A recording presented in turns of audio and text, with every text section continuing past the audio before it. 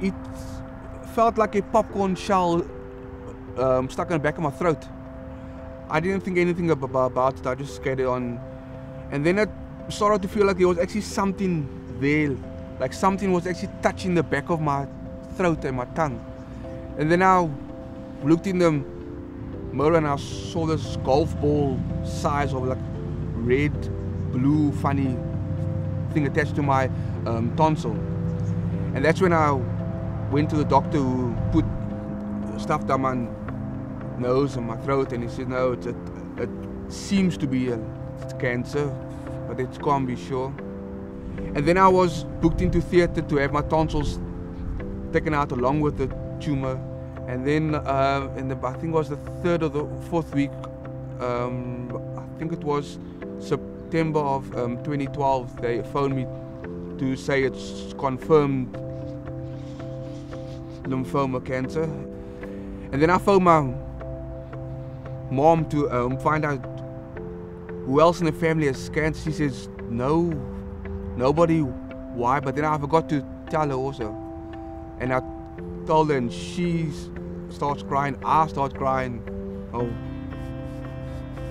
wife who's sitting by me, she starts crying. 2-year-old comes and she sees everyone crying.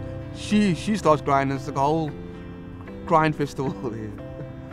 The change was when I went for my first full CT scan. And then it came back with, there was another little tumor in my chest. And then the doctor said, look, here's time at you and you need to think about, because we have to do the chemo now.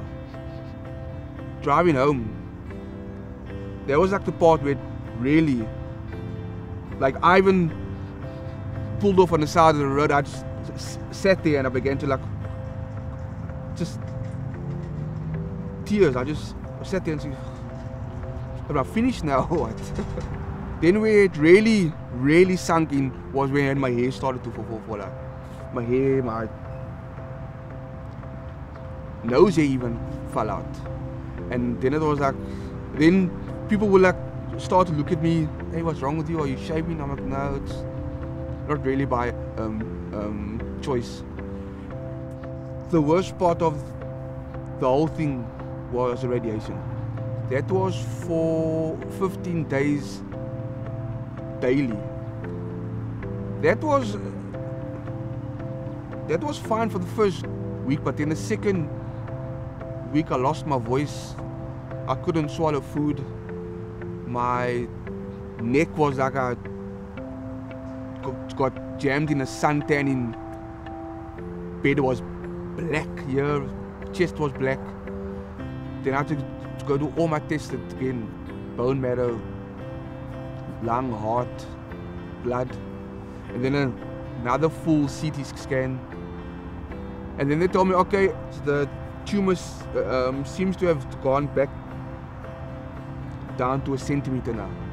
One thing I told myself, and I told my family, my work and my family, and I told them, don't give me any pity, because I don't want any, I feel sorry for you. Don't change anything, because I didn't change. I still kept on with my cars, I kept on building my cars, I worked at home, I came into work. Don't like just sit back and say, oh, I finished. Do your will, sell your stuff. Don't do that. Just carry on. Don't turn the page, carry on.